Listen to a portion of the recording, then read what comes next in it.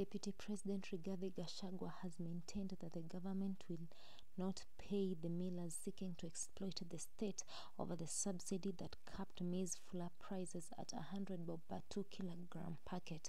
Welcome to Zafarani TV, a Kenyan online platform where I talk about the Kenyan politics. If this is your first time to be here, welcome on board. We are happy to have you around.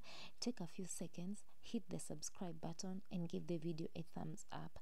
Gachagua revealed that the government has inherited an 8 billion worth of pending bills from the former President Uhuru Kenyatta's administration meant for the subsidy that ended in August. According to the DP, some of the millers and suppliers took advantage of the transition period and colluded with state officials to try and swindle taxpayers' money. And I quote, "We will not pay bills without verification. They are telling us they have pending bills of around 8 billion, yet nobody even saw the unga. It was all theft. A few traders colluding with few government officials took advantage of the subsidy," he stated.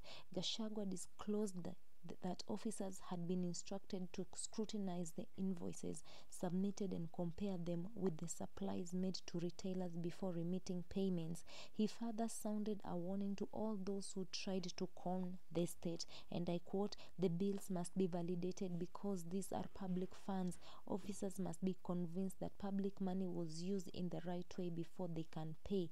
That's what I can assure you." He further stated the inspection, validation and auditing will be done in a thorough manner, and if they are not, of course there are consequences, Gachagua vowed.